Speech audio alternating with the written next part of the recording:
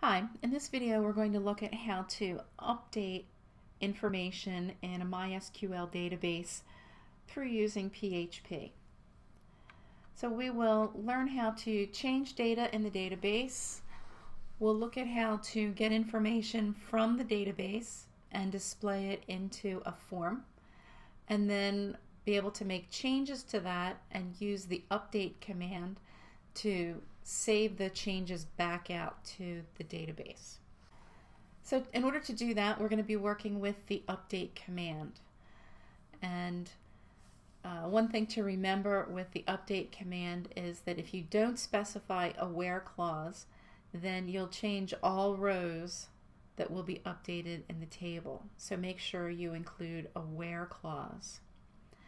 There's also no way to update multiple rows with different data, so that would require doing different update statements to do different values.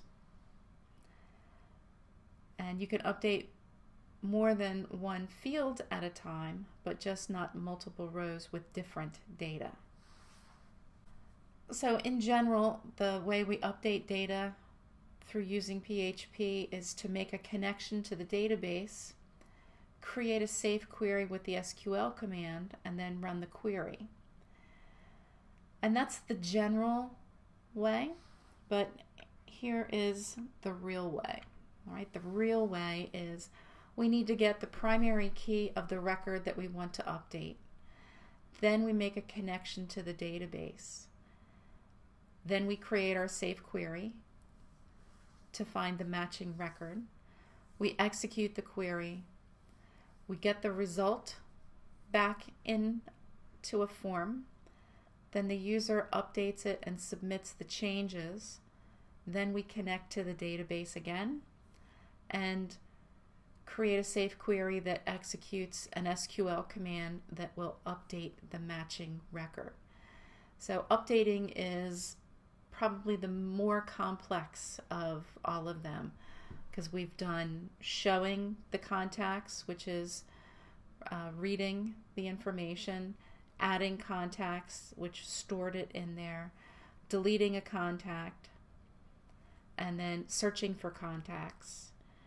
So now updating is the last thing in our list. So here's how our scripts will work. So from the Show Contacts PHP page, we're showing each of the contacts with delete and edit buttons. So when the user clicks the edit button next to a name, it's going to send the ID to update form PHP. And update form is going to be set up so that we get that ID, go to the database, find the record that matches the button that was clicked, and get the values out of the table and put them into our form. And then this will allow us to be able to go in, make changes in the form, and then when we click Modify Record is going to send all this information to Update PHP. Update PHP is going to save the changes to the database and then display a confirmation of what our new record looks like. So a lot going on in this, so we'll build through it step by step. So Show Contacts, as I said, is the first place where this is going to begin. So let's look at the Show Contacts PHP script. And in order to get that button, right, we have a button up here for delete, and then this is our update button. So when the user clicks the update form, or the update button, sorry, it's going to pass a hidden form field called SEL Record and the ID number, just like we've done in the other example when we did delete. So we passed SEL Record and the number to update form.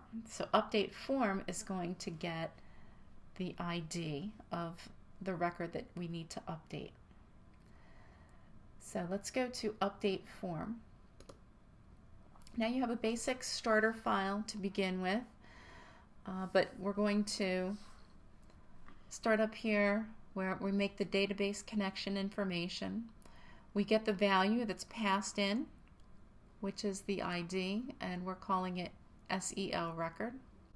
And then we generate our query, select everything from contacts where the ID matches the value that was submitted.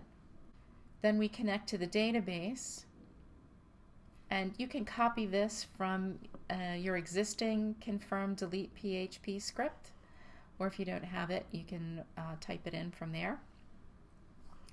So if the query executes, if it connects to the database and executes the query, then we get the values.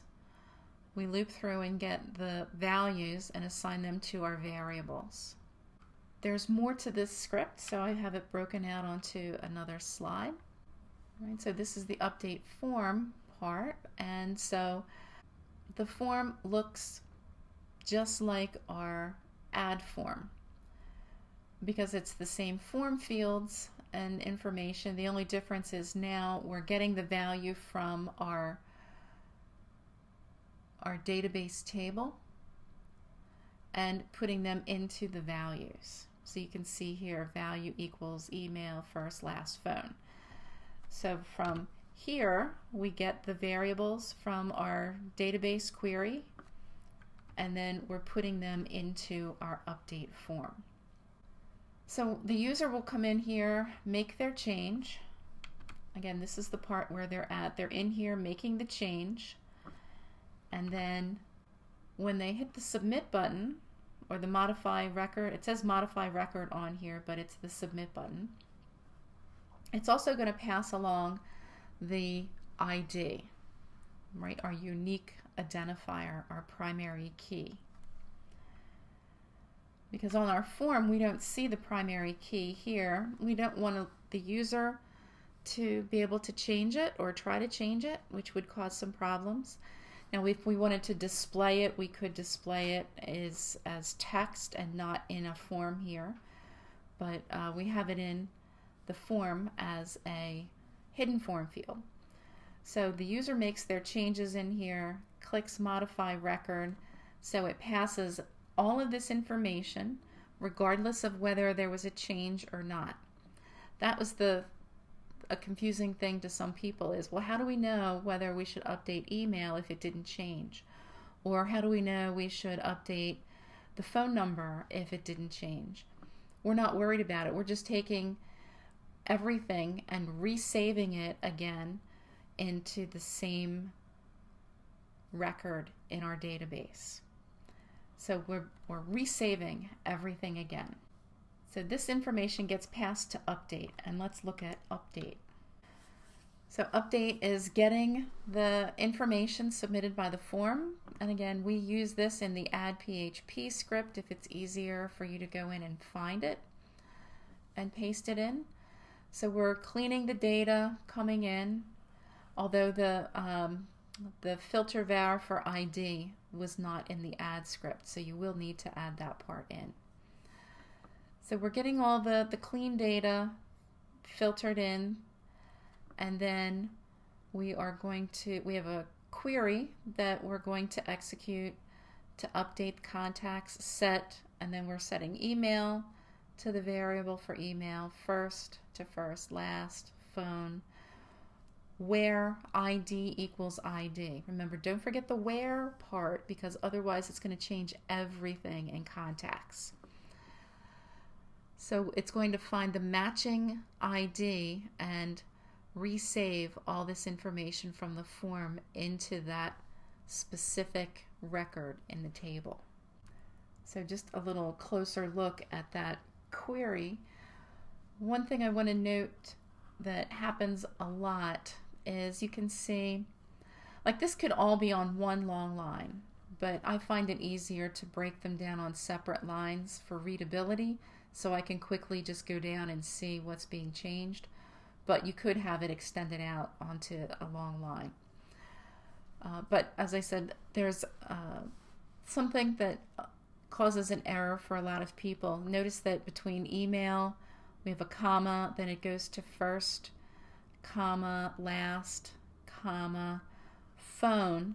There's no comma after this last one because we don't have another variable in here or another field that we're changing. So there's no comma here before the where. And a lot of people put that comma in there because they did it for all the other ones. But this one doesn't get a comma. So if you get an error when you're trying to run it, it could be that maybe you put that in there from a copy and paste. So after we have that, then we're going to execute the query. And if it is able to execute, then we're going to show a confirmation that displays the information for the new record. And otherwise, we'll display an error message saying something went wrong and then exit out of the script. So that's an overview of how to update an existing record in PHP and MySQL.